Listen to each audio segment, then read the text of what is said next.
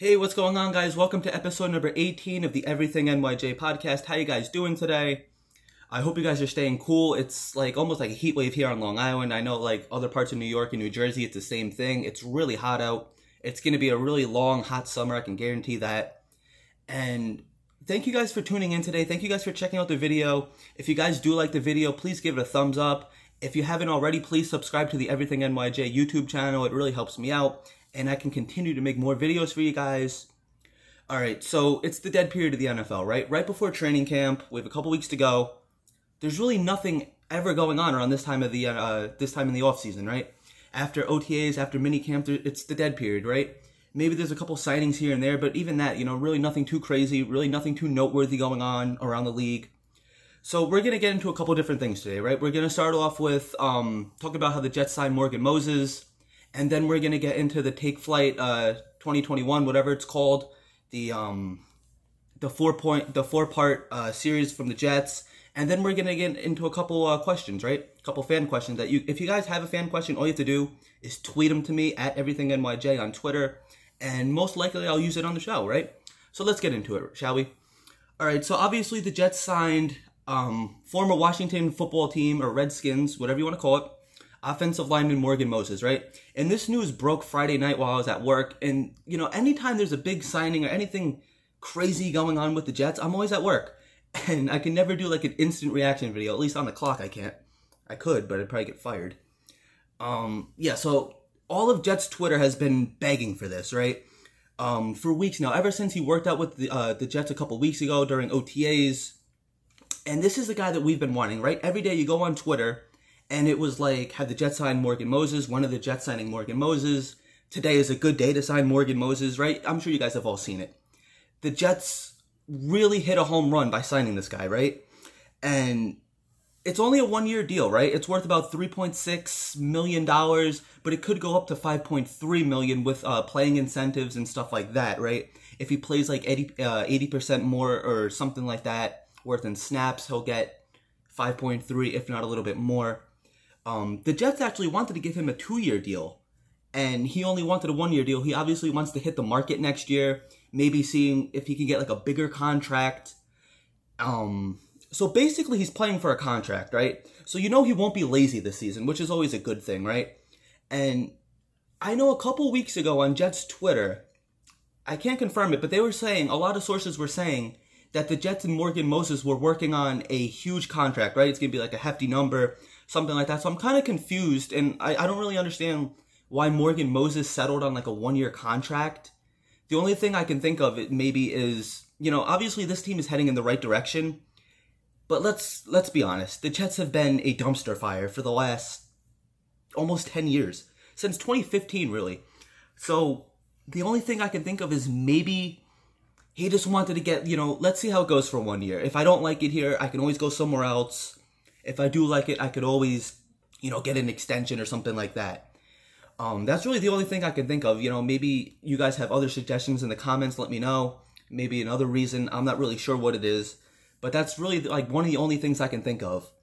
All right, so what does that mean for George Fant, right? Because George Fant is starting on the right side of the offensive line. So Fant is most likely going to become a swing tackle, right? Which means he plays both sides of the line, right? Which is really good, considering he has good experience, and there's a lot going on, with Mekhi Becton, for example, right? A lot of people are getting on Mekhi Becton's case, because, he has a foot injury or something like that. And let's face it, last year he really couldn't stay on the field too much. I mean, he was on the field a lot, but there was a lot of times he was coming out of games really banged up, or he'd have to come out of the game a little bit, take a couple plays off. And a lot of people were kind of getting concerned, with his weight. And they actually asked Robert Saleh this a couple weeks ago. And Robert Saleh didn't really say that, his weight was good. So, some people were wondering, maybe can this guy, not stay healthy? Can he not stick to a solid meal plan? What the deal is, right? So it's good to have veteran experience possibly, going to be behind Mekhi Becton, right? And just anybody else on the offensive line for that matter, right? It's not just Mekhi Becton. It's good to have a guy like George Fant, maybe coming in for a couple plays here and there. Because George Fant, he does have a pretty hefty contract as well, right? I don't have the numbers in front of me or anything. But I know like he's not making chump change. That's for damn sure.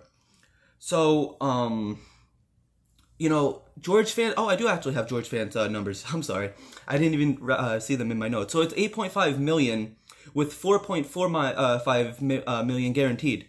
400,000 per game for like a roster bonus. Like those are George Fant's numbers right there. I really didn't even recognize that I put them in my notes. All right, so what does Morgan Moses do for the Jets, right? He obviously brings veteran experience to the Jets. And, you know, the Jets have a pretty young roster, so having a couple veteran guys, you know, on both sides of the line, it's really good, right? And Morgan Moses, he's been in the league since 2014, and actually he's coming off of his best season yet, right? So you got to be really excited, right? Morgan Moses is going to be bringing a lot. He's the guy that we all wanted. We're getting him. Possibly playing for a contract, most likely. And it's just going to be really exciting to see what he can do. You know, this offensive line went from one of the worst in the league to now possibly one of the better ones in the league. Maybe top 10, top 15. I'm not going to go ahead and say it's top 5 or anything because I really don't think it is. You know, there are still a couple question marks. You know, Connor McGovern, he needs to have a big year. Greg Van Roten, he needs to have a big year. These guys are serviceable, but they're not the best at the position. But, you know, it's enough that will get the job done, right? And I really like what the Jets have been doing so far. You know, they're really building around Zach Wilson, and they're putting a brick wall in front of him. And that's the one, well, not the one good thing, but one of the very good things about Joe Douglas is he understands the value of the offensive line. You know, before Mekhi Becton, we haven't taken an offensive lineman since 2006 in the draft. That's crazy, isn't it? So Joe Douglas, he really understands the offensive line. He understands that it all starts there. You know, you need to keep your quarterback upright. Look at Sam Darnold last year. He was running for his life. Let's hope that Zach Wilson doesn't have these same issues to worry about. Let's hope that, you know, Zach Wilson could hang out in a clean pocket. Let the routes develop. Let the plays develop. You know, look at his first, second, third, maybe even fourth read. Give this guy the best opportunity to succeed, and I guarantee you the whole team will succeed. It's a fact, guys. All right, so that's going to wrap it up for talking about Morgan Moses. If you guys have any more questions about Morgan Moses, just let me know in the comments, or you could, you know, tweet them to me at everythingnyj. So now I want to get into Take Flight 2021, and this was an amazing four-part series by the Jets, you know, an offseason with the New York Jets. And this is possibly one of the biggest off-seasons in Jets history. It really is. It's definitely up there with one of them. You know, look at where we started in January. After, you know, we fired Adam Gase. We hired Robert Saleh. We went through an amazing draft. We signed some amazing free agents. Look at where we are now compared to where we were in January. Completely different team, completely different culture. And this was really an amazing documentary to watch. If you guys haven't checked it out, please go check it out. I guarantee you, you guys will not be disappointed. At least I wasn't. All right, so that production staff is amazing, right? And actually, they're actually nominated for some Emmys, I believe it is, too. They have the most Emmys out of like any sports team in New York. It's pretty crazy. They did a great job, this production staff, you know, putting this all together. It was a great job, right? So episode 1, you know, they kind of went over like the hiring of Robert Saleh, drafting Wilson and others, you know, breaking down film, talking about Zach Wilson's strength, and they kind of just went over how Robert Saleh and Zach Wilson checked all the boxes, you know, what they were looking for, what Joe Douglas was looking for, you know, a high-energy CEO type head coach. We heard that. That's what they wanted. That's what they got. And they wanted a quarterback, you know, he's pretty mobile, and he can make all different types of throws. You know, he could do the deep balls. He can adjust, you know, the side balls, kind of like Sam used to do. Zach Wilson, I think, is going to be a very good quarterback. You know, I'm not going to say he's going to be Rookie of the Year or anything like that, but I think he's going to be a very good quarterback. And really, you know, from the beginning of the season to the end of the season, you just want to watch him grow. You want to watch him develop. You want to watch him get better. You want them to be not making the same mistakes that they were in, you know, August, September, that they're going to be, you know, in December. You want them to be playing better. You want them to be getting better. And you want to see even the coaching staff growing as a coaching staff. You know, you want to see the coach making better decisions, stuff like that too. So Robert Saleh, you know, spoke about the team first in the in episode 1, reacting to what the other teams are, you know, not reacting to what other teams are doing. That's what he was saying. He's basically saying, we're going to set the tone, you know. And it's just really exciting, man. Robert Saleh is going to be one of those guys, we're not just going to be, it's not just going to be, what is the other team doing? We're going to go out there, we're going to set the tone, we're going to throw the first punch, and we're going to establish dominance early. That's the kind of guy that I see Robert Saleh being, and that's what he was basically just saying in episode 1. And then we actually had Woody Johnson come on. Woody Johnson was speaking about how he was excited to have the fans back. If you guys have ever been to a Jets game, you might actually see Woody Johnson walking around. He does that quite often. He's always taking pictures with the fans. And let me tell you, Woody Johnson's Twitter has been amazing. So then we basically capped off the first episode talking about the difficulties of scouting this year. Because obviously it was 2020, with the pandemic going on. They had to go back and rewatch players' film that they were watching for a different head coach, They were trying to develop players that would fit the Adam Gase system. Once Adam Gase got fired, now they had to go back and rewatch film. Who's going to fit the Robert Saleh system? What does Robert Saleh want from a player? So it was really a difficult offseason, and I'm sure it was really hard for these scouts, man. So basically episode number 2 continued to just talk about, players for the Adam Gase system, how they had to go back and rewatch it. And all the coaches expressed what they wanted from the players, which I also think was actually pretty cool.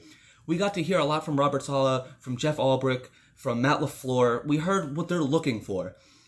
And, they also touched on free agency. And they talked about the players that they wanted to fit their system. And they talked about how they're going to fit their system. They explained that, this guy can go here, that guy can go there. This guy fits because of this. This guy fits because of that. I'm not going to get into everything that they said. But if you guys haven't checked it out, it's really interesting to see that we have a reason that we're bringing in players. In the past, guys like Mike McCagnon, he signed, Le'Veon Bell because bring on in, Le'Veon Bell. A lot of times the Jets would just sign big-name players when they actually wanted to come here just because they were a big name. Maybe they weren't a scheme fit. So, they actually talked about Carl Lawson as well, and how he had a lot of QB pressures, but not really a lot of sacks. They were talking about Corey Davis, he can make the tough catches, stuff like that. Yards after catch. Justin Hardy, how he's going to be, a great special teams player. Joyner can play safety, but he also has experience at other positions. And just a lot of hybrid players. And if you're noticing, that's the kind of guys that we're drafting too. Especially in the later rounds, we drafted a lot of safety, cornerbacks, linebackers. They can all kind of play like the same position, right? They can all kind of help in at those positions, which is really good because we really do have a young secondary, especially on that defense. It's a young defense, and hopefully we can all grow together, man. That's really the big thing. So then we heard from defensive coordinator Jeff Ulbrich. He talked about Quinn Williams. He expects him to step up to a top 3 defensive tackle this year. And, man, let me tell you, I am super excited for Quinn Williams. You guys should be, too. Last year, I think he really did have that breakout year. The year before that, his rookie year, he was kind of quiet. He didn't do too much. I actually, at first, was kind of regretting, that draft pick. I'm like, why did we take him at number 3? And now, I'm super psyched for him, man. It is super exciting to watch him come in. And we're all expecting big things from now. He's dealing, with a broken foot right now. So, he's doing, his rehabbing and stuff like that. But he should be ready to go for training camp. Should definitely be ready to go for week 1. And let's just hope that they cause chaos on that defensive line like they keep talking about. Everybody keeps saying the Jets' defensive line is going to cause disruption. They're going to cause chaos. And, let's bring some quarterbacks down, man. Him and Carl Lawson, I'm super excited for. John Franklin Myers, I'm super excited for. Kyle Phillips, it's a very young defensive line, and they're going to be so good if we could just all stay together. This team needs to stay together. That's really the big thing. We can't be letting players go. I just think it's going to be better, man. It's going to be really good, fun defense to watch this year. It's going to be chaotic, causing chaos. I really like when they say that, man. So episodes 3 and 4, they kind of talked about the Sam Darnold trade and how Sam Darnold is a great character guy, but at the end of the day, they went 2-14. And I even said that in a couple episodes, during that was all going on. You don't finish 2-14 with a good quarterback, Sam Darnold, he's great, but he was, he's a great person, but he's still making rookie mistakes. I'm not going to deny that. Am I a Sam fan? Yes. Do I want him to succeed? Yes. Just maybe not on the Jets, right? Was he screwed? Yes. But if he was still on the Jets, look at it like this, man. We're going into, what, year 4? And we still don't know what he is. We don't know what he is. I understand Adam Gase stunned his growth. If Sam Darnold is a good quarterback, he's going to prove it in Carolina. You know, they have a pretty good team down there. And we're going to see, man, is he a good quarterback or is he going to be mediocre at best? All right, so, where was I? I kind of even, lost my notes. My notes are all over the place today, guys. I apologize for that. The scouting staff was looking for scheme fits. You know, that's kind of like what episode 4 was talking about, 3 and 4. And actually, episode 3 had the infamous now Joe Douglas corny dad joke, right? What do you call a pig that does karate? Pork chop. Stupid joke, but whatever. Then they actually kind of got a little bit more serious. They're talking about Elijah Vera Tucker, his versatility. And they didn't think that he was going to be there at 23. So obviously they traded with the Vikings to pick 14. And Saleh just said, you know, over the phone, be your nasty self, man. Go in here and do what you always do. We're drafting you because we know that you can get the job done. Go in there and do what you do. Be a physical, be your straight up nasty self. I love that line from him, man.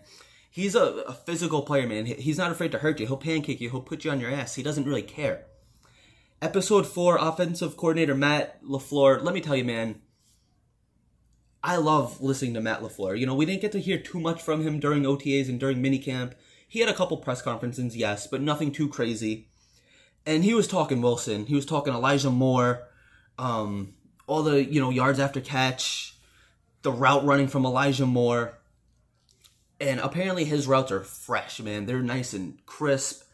And he's going to be a really good wide receiver. I am super excited for Elijah Moore this season. Let me tell you that, you know.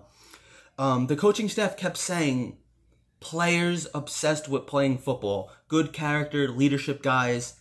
They all seem to be really good guys, man. You know, we're not going to be drafting thugs and stuff like that. Guys that are going to be causing problems. It's going to be really good guys that, and you know, they're focused. They're obsessed on ball. You hear Zach Wilson, he's a film junkie. His off time is watching film. When you're not on the field, when you're not in the weight room, he's watching film. That's relaxing for him. That's his time away from football. He's even said that. And obviously, you know, we haven't seen if it's going to translate to the NFL yet. We haven't seen if it's going to translate to the field. But so far, Zach Wilson is doing all the right things. And there was a couple people saying that he had character issues back in college. You know, he's a very selfish guy. He doesn't put the team first. And that could not be further from the truth, man. From what we have seen from him, he is all about his team. You see him hanging out with his teammates, going to games, setting up like little personal practices and stuff like that during off time. They're going out to eat. They're watching movies together. And you haven't seen a team this close from the Jets in a very long time. And it's super nice to see, man. The team is all buying in. There's a good culture going on. And it feels like a new time is coming. A new era in the New York Jets is here. And everybody is super excited. Everybody is bought in. And that's really important, guys. Everybody has really bought in. And I think that we're going to see a super close team this year. And I think it's really going to pay off on the field, man.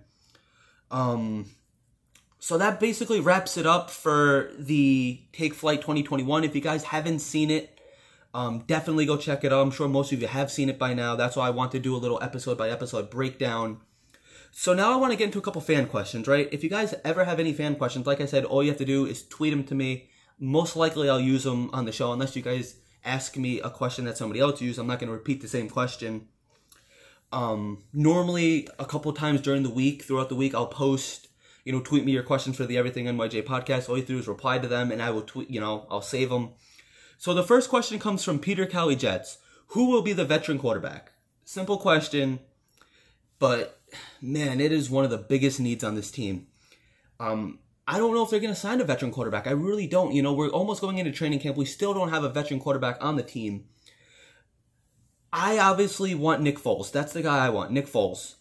I think the Jets could make it happen if they really have to, if they really want to.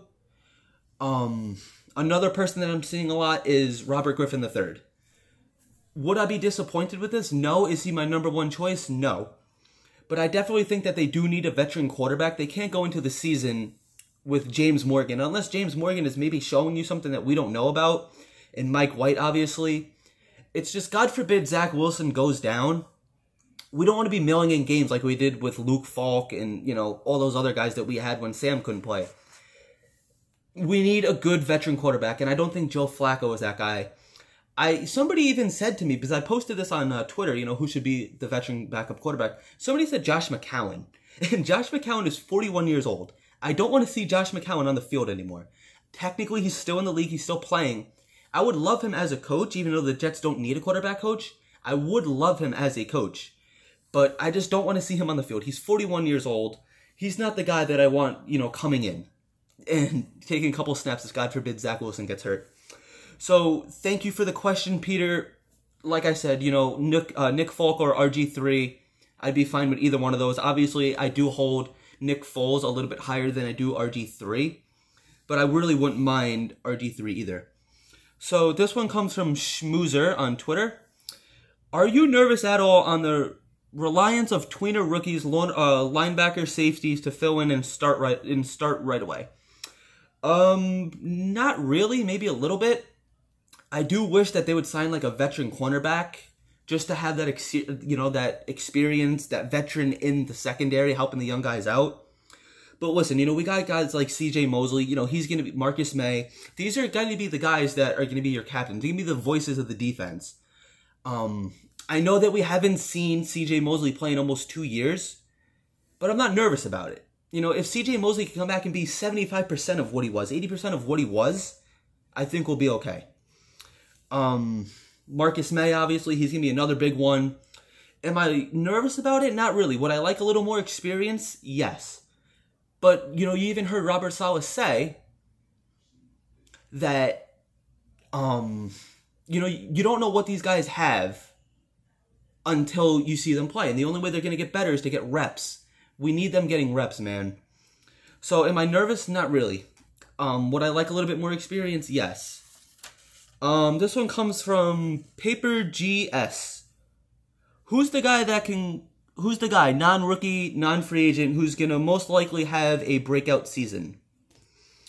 Maybe Quinnen Williams, Mekhi Becton, Denzel Mims. Those would be the guys I would say. And then C. George Wise 78 says, are we staying put at cornerback? I don't know, man. I would like to sign a veteran, but I don't know if it's going to happen. Brian Poole's still out there. Richard Sherman. Steve Nelson's out there. I don't know if we're going to bring in a veteran. If we do, I think it'll be probably right before training camp, but I'm not, really expecting that to happen.